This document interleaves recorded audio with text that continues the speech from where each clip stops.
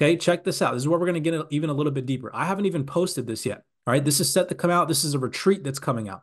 The 5th annual Chapman House Gathering for Leaders and Professionals in FinTech will take place in the historic Golden Gate Club in San Francisco, California. Look who's attending.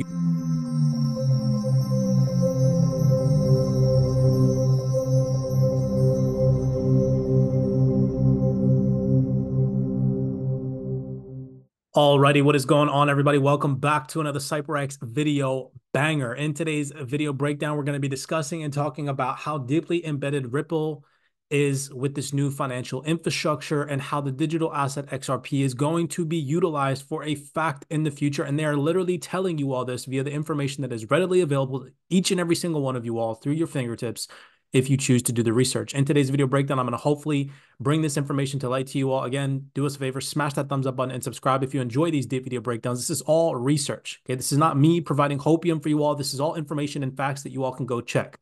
So in previous video breakdowns, if you have not seen us discuss and talk about where Ripple is literally building the new financial infrastructure, go back and watch the infrastructure video breakdown that we posted on YouTube.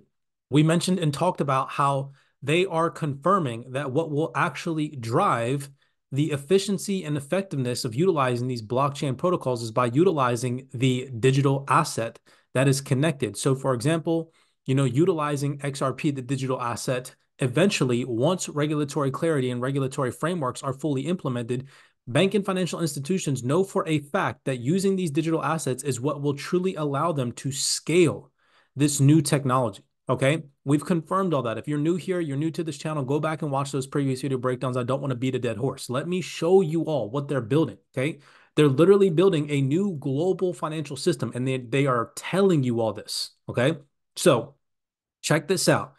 ACI Worldwide. A lot of people say they're not talking about directly the digital asset XRP. No, they are. Let me show you. So I posted this on the Twitter space or the X space just a couple days ago. ACI Worldwide, which is a Ripple partner. Ripple ISO 222 compliant. We know that, okay? And then Mexico, piecing all those things together, we see ACI Worldwide recently announcing a partnership with FinTech MexiPay to deploy ISO 222 compliant real-time payments and other payment services in Mexico. Here is that PDF right here with payments intelligence and the clearinghouse from January 2024, the real-time payments world map. Here you can see Mexico, for instance, is letting the free market take the lead. ACI Worldwide recently announced a partnership with FinTech MexiPay to deploy ISO 222 compliant real-time payments and other payment services in where? Mexico. Pay attention. That's going to be a key aspect of this. Now, if we go, first off, we can see here, this article is from April 10th, 2023. Ripple payment corridor between where? US and Mexico sees an increase of billions due to what? XRP technology. This is from 2023 in April. So this is less than a year ago this article came out. All right. Now let's go over to ACI Worldwide directly on their website. Okay, this is aciworldwide.com. ACI Worldwide, you can see at the top. And if we scroll right down here on this fundamental piece, it says, banks usually keep foreign currency reserves in what are called nostro accounts in order to be ready to fulfill a cross-border payment. According to R3, this practice essentially forces banks to trap capital. The digital currency XRP, which offers settlement speeds as fast as 5 seconds, Bitcoin can take up to 10 minutes. So they literally on Bitcoin right there on ACI Worldwide webpage, offers banks an alternative. The trial, which was successful, demonstrated that banks could make markets for fiat currencies using the digital asset XRP and the Ripple network, complete authenticated payments without multiple nostro accounts, enabling them to cut costs and develop additional revenue opportunities. Literally on the ACI website. You all see that, right? They're talking about XRP, you guys. I'm not making this up. It's right there, okay? So now let's go even further. Do you all remember this post on Ripple's LinkedIn profile of this individual from Ripple discussing and talking about how the digital asset XRP can be utilized as a bridge currency? Take a second and listen. Receives the quote, approves it, and then submits payment instructions. A digital asset acts as a bridge currency moving from the UK to the Philippines. It is then converted to local currency through Ripple's global partner network. The recipient then receives the exact amount quoted to them in Philippine pesos in real time. It's that simple. And when you're ready to scale to new corridors, Ripple's global payout network provides access to key markets and currencies, including many that were traditionally difficult to reach. So if we head over on the LinkedIn profile and we click this link, we can see right here, this is the link that it takes you to. And what do we see right here? XRP being the bridge asset currency from US dollars to Mexican peso. We know XRP ISO 222 compliant along with Ripple. And what did ACI Worldwide just do? People, you all seeing what I'm seeing right now, okay? They just joined in 2024. ACI Worldwide recently announced a partnership with FinTech MacyPay to deploy ISO 222 compliant real-time payments to where? Mexico. You see? So pay attention to what's happening. This is going to take time. They're not fully utilizing these digital assets yet, but they're building the financial infrastructure in order to do so. Who is ACI Worldwide? If you're not too familiar, they are the global leader in mission critical real-time payment software. Okay. And here it says, this is an article from March 9, 2022. Today announced its future in the Federal Reserve new FedNow service provider showcase. What I want to show you all is that they are in fact a member of the Faster Payments Council from the Federal Reserve, right? So you see right here, this is their overall company list of the members list from the Faster Payments Council.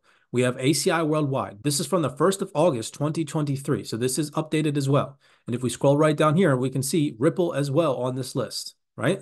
So you can't sit here and tell me that they're not connected in some way, shape, or form. Now check this out. It goes even deeper than that. Ripple partner ACI Worldwide teams up with MasterCard to create a new payment solution globally. Remember, I told you guys that they're telling you all that they're building a new payment infrastructure. Here it says they're literally building a new payment solution globally.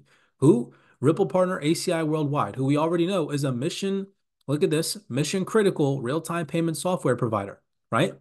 Now check this out. Fast forward on MasterCard's website. This is mastercard.com. You can scroll down to the bottom of this article. What do we see? Ripple. Bring greater understanding of benefits and limitations of CBDCs and how to implement them in a way that is safe, seamless, and useful. MasterCard is convening a group of leading blockchain technology and payment service providers to join its new CBDC partner program. MasterCard partnered with Ripple. Again, what did we see before this? ACI Worldwide partnering with MasterCard. Do you all see what they're building? I don't know how people don't freaking see it. And it's because people are manipulated because of the price of the digital asset XRP right now. But what they're not seeing is that this is not going to be fully implemented until like literally for a couple of years from now. And people tend to overestimate these kind of dynamics, maybe in the short term, but then underestimate it in the long term, which is an insight for somebody way smarter than me that I'm sure you've heard before. And so it shows like, it manifests, hey, this is working, but at the same time, there's still a long road ahead to kind of like go from the billions of economic volumes in a year into the trillions, right? And so again, it's usability, it's fragmentation of liquidity that's also prevalent in blockchain technology, and it's regulatory, like user protection, regulatory compliance.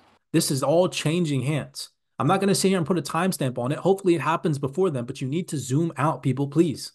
Okay, I don't know how else to wake people up, but we're going to go deeper. If this isn't enough for you so far, what I've conveyed, again, smash that thumbs up button and subscribe because people are still like, oh, they're not talking about XRP. No, I promise you they are. Remember, the gentleman, okay, check this out. This is where we're going to get even a little bit deeper. I haven't even posted this yet. All right, this is set to come out. This is a retreat that's coming out. The 5th annual Chapman House gathering for leaders and professionals in fintech will take place in the historic Golden Gate Club in San Francisco, California. Look who's attending. You think that this is a freaking coincidence? FinTech retreat. You can see the dates. This is coming up next week. All right. Look at who's going to be there. We see government agencies, U.S. White House, the NCUA, FBI, people, the freaking FBI. Are you kidding me? U.S. Department of Commerce, the Federal Reserve Bank of Philadelphia, the Federal Reserve Bank of San Francisco, District of Columbia, Japanese Ministry of Defense. We already know how embedded Ripple and XRP is with Japan. Okay. And they're going to be there, along with the freaking White House, the FBI. You all seeing this? All right, I'm not making this up. Look, who's going to be there? Ripple. Visa, right? Okay, Visa, Ripple. All right, moving forward, what did we see just a couple of days ago? In Davos, Ripple was on stage with two of the largest financial players in the world, Visa and the Bank of International Settlements, talking about what? The next phase for cross-border payments. Eric Van Miltenberg, SVP strategic initiatives at Ripple. Do y'all remember 5 years ago what he said? Now, banks are regulated, conservative, and they're not yet embracing digital currency. So the Ripple software works fiat to fiat. You don't need to send digital currency around. You can send US dollars to Japanese yen, et cetera, et cetera. But kind of the secret sauce, or taking it to the next level, is by leveraging a digital asset to make that transaction much more efficient. So they already know these banking institutions can use the Ripple network right now without utilizing the digital asset XRP. They know that that's what's going to give them the ability to truly scale this technology. Okay. And even on the ACI website, okay, they confirm that. All right. They confirm that the digital asset XRP offers settlement speeds as fast as 5 seconds and gives banks an alternative. Let me further provide proof for you all. So do you all remember this article that I posted to you guys from the Ripple website? Okay, we go up, scroll up to the top. Let me show you that they are talking about the digital asset XRP. Remember, we started all this with ACI Worldwide recently announcing a partnership with FinTech MexiPay to deploy ISO 20022 real-time payment systems in Mexico, right? We know we covered just now, right? The clearinghouse, we covered ACI Worldwide, we covered Ripple, partnered with ACI Worldwide, partnered with MasterCard, partnered with Ripple. And then looking over here, okay, even further, seeing that Federal Reserve partnered with ACI Worldwide on Faster Payments Council, along with Ripple. Are y'all seeing, like, am I piecing this together in a way for y'all to easily grip this? And here we see an event coming up with Ripple, the freaking FBI, the freaking Federal Reserve, the freaking White House. Where are the other blockchain-based companies at, people? Where's Stellar at? Okay? Where's anybody else at? Where's Hedera? I'm not crapping on any of those blockchain or distributed ledgers companies, but I'm just saying Ripple is big. Pay attention. It's not some hocus pocus joke, and Moon Boys have crapped all over XRP because they've led you to believe that this is going to happen overnight. This is not going to happen overnight, people. Wake up. Okay, that's the reality of things. They're literally restructuring the entire financial infrastructure. And I would say, like, hey, TradFi's recognized this, it's reached critical mass. It's not going to go away. Crypto is not a fad. And now they're starting to build or co-build the pipes and the plumbing for this to happen in a way. It's not going to go away. Crypto is not a fad. And now they're starting to build or co-build the pipes and the plumbing for this to happen in a way where, regulatory compliance is given, where $1 billion family office can lean into it and really adopt it. And so, if you can't see that, now I don't, come on now. Let's do this together. Let's wake up. We're at the bottom of the totem pole, and we could rise to the top with this massive transfer of wealth that's about to take place. Okay, I'm hopefully motivating you all to get involved, to open up some of these documents and do this research. January 2nd, 2024. This is recent, okay, just a couple of days ago. Now look at this. A new guide published by Ripple, Accelerating Global Payments for Your IT Service Business, explores how international IT service providers can use blockchain-based payments to overcome these challenges and even turn a burdensome operational function into a competitive advantage. Remember the gentleman, okay, Eric, what's his name again? Eric Van Meltenberg, what he said 5 years ago, digital assets will be utilized as a secret sauce. But kind of the secret sauce, or taking it to the next level, is by leveraging a digital asset to make that transaction much more efficient.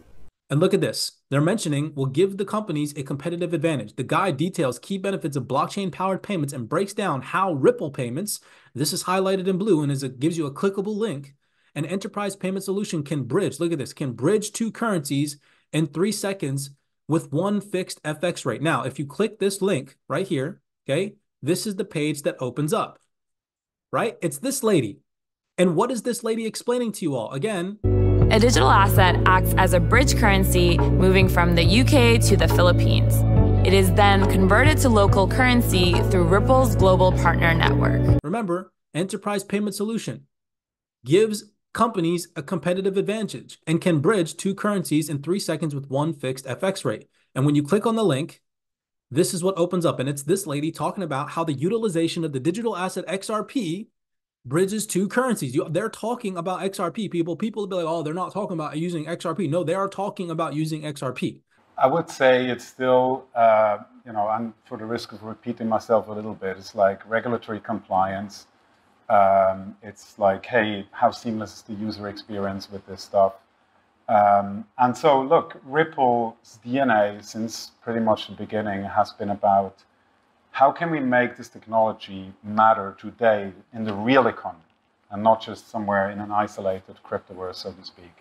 And so we had to abstract away some of the complexities of blockchain technology, but also use elements of intermediation, right? And so combining elements of like CeFi and DeFi, if you will, to offer something that works today, that is regulatory compliant. And here we are, we're facilitating billions of dollars of payments every year in a matter of seconds to hundreds of customers in 70 markets globally, instead of days before, right? And their secret sauce is really kind of the secret sauce, or taking it to the next level, is by leveraging a digital asset. Before, right? And their secret sauce is really the underlying technology, which is, in our case, the XRP ledger. And they have proven that it works. To offer something that works today, that is regulatory compliant. And here we are, we're facilitating billions of dollars of payments every year in a matter of seconds to hundreds of customers in 70 markets. Okay? It's just now a matter of regulations coming into fruition. And when regulations are here, no matter how long they take, they are coming. They are coming. Highly reputable individuals like the managing director of the IMF have confirmed that crypto is not going away and that regulations are not here to crush digital assets. They're here to support innovation. Takes us to look into the future. We must consider the effects if crypto assets become widespread. The scenario is not far-fetched. They may. For one, they're certainly not going away. These rules are not meant to return us to the pre-crypto world, nor to squash innovation. Now, back to this fundamental piece to again show you that they are talking about the digital asset XRP. We scroll even further down here, where again they mention Ripple payments and give you a clickable link. Delivered radical transparency for every cross-border transaction with upfront pricing and FX quotes. 360-degree visibility throughout a payment and detailed payment data for reconciliation. Companies can use Ripple to improve their partner and customer experience while gaining a significant, again, they reiterate, competitive advantage. Ultimately, IT service companies that recognize the critical cross-border transactions play in growing their business can use, again, Ripple payments to leapfrog the limitations of out-modeled legacy payment providers. And when you click the link, it then again takes you back to this website page or link right here from this lady discussing and talking about the utilization of the digital asset XRP as a bridge currency. Okay? I hope that you all are seeing what I'm seeing, because sleeping on this opportunity in the now, even if it takes another year, even if it takes another 2 years, crap, even if it takes another 5 years, it is going to be monumental when it finally takes off. We're not here at CYPRX to put a timestamp on it, and we're not here to give you price predictions. We're here to show you the potential possibilities. And the potential possibility is that these banking institutions will most likely, due to, again, the strategic advantage that this technology has to offer, will most likely adopt these digital assets. Okay. And we have proof from systemically important organizations and people sitting in on these panel discussions telling you all this stuff. Institutions will adopt these digital assets. Point that things may not be in the financial world, and the basis that 2 of the 4 panelists are from technology companies and not from financial companies. So I think tokenization is very much, you will see a shift away from the financial world in the TradFi kind of inverted commas, if you like, to be much more technology orientated. So I mean, to go back to the, I guess, the original question of the panel, you think that, yeah, where does that answer sit in relation to the question of the panel, I suppose, when we're moving away from traditional finance? Yeah, that traditional finance will move towards crypto, okay, and not the other way around. Okay. It is just a matter of time. It's a matter of regulatory clarity. Once there's regulatory clarity, we will see then a utility-driven bull run and a utility-driven market, in my personal opinion, that is unprecedented. You won't even be able to fathom what's happening because it's going to be monumental. And such a small percentage of the population even exist in this market to participate. You, most likely listening, are one of those individuals. Do not get shaken out. Understand what you hold. Again, look at how much information you would have had to gather. Look at how long this article is. Okay, this is over freaking 500 words, maybe even 1,000 words before you even get to the information. Look at this. Keep going, keep going, keep going, keep going, where it literally stamps it right in your face that banks have used the digital asset XRP, and they've confirmed that it works. Right down here, they mention R3. We know connections with R3 and Ripple. They even talk about how Bitcoin is too slow. Okay, directly from ACI Worldwide. This isn't coming from me. I'm relaying this information via an individual that is a global leader in mission-critical real-time payment software. Connected with who? The Federal Reserve. So I don't even know what else to say. I hope that this shows you guys again how deep the rabbit hole goes, just showing you all the partnerships, showing the interconnected web that Ripple is building, and how they are for a fact talking about the digital asset XRP being utilized as a bridge asset for cross-currency transactions, cross-border payments, things of that nature. Many blessings to you guys. If you enjoyed this video breakdown, smash that thumbs up button, subscribe to the platform, share this video. Please wake people up. Again, I get it. It sucks, right? Digital asset XRP, all these bullish Moonboy hopium influencers online got you to think that it was going to be worth $1,000 this year, last year, the year before that, and all years before that. But the Ripple representatives that have been sitting in on these panel discussions have never told you that. What have they been telling you? That this is going to take time, that they're rebuilding the new financial infrastructure, that Ripple is involved with the plumbing of the new financial system, that this is going to continue to take a prolonged period of time. So who do you think you should be listening to? Bullish moon boys who are telling you to buy right now that you're going to get rich quick in the next month or two, or zooming out and listening to these Ripple representatives that have interconnected meetings with IMF representatives, with FBI members, with White House members, with Visa representatives, with Federal Reserve representatives telling you that this is going to take a prolonged period of time. Think about it. And people tend to overestimate these kind of dynamics, maybe in the short term, but then underestimate it in the long term. So I think we're maybe 2-3 years away from that, and there's right. Most people are going to get shaken out because they listen to false narratives and they don't zoom out and see the long-term perspective on how massive this truly is.